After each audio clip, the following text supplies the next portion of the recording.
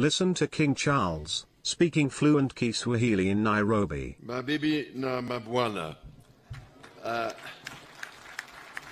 hamjambo, Niaje, ni furaha yangu kuwa nanyi jioni ya leo. I cannot tell you what a great pleasure it is for my wife and I to be back in Kenya once again. I am enormously grateful to you, Mr. President, Madam First Lady, for your most generous invitation to make this state visit.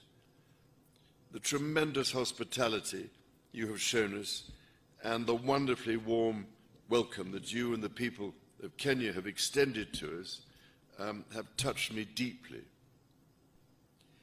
Thank you, King Charles, and remember, more Mau freedom fighters want to greet you at the end of the visit.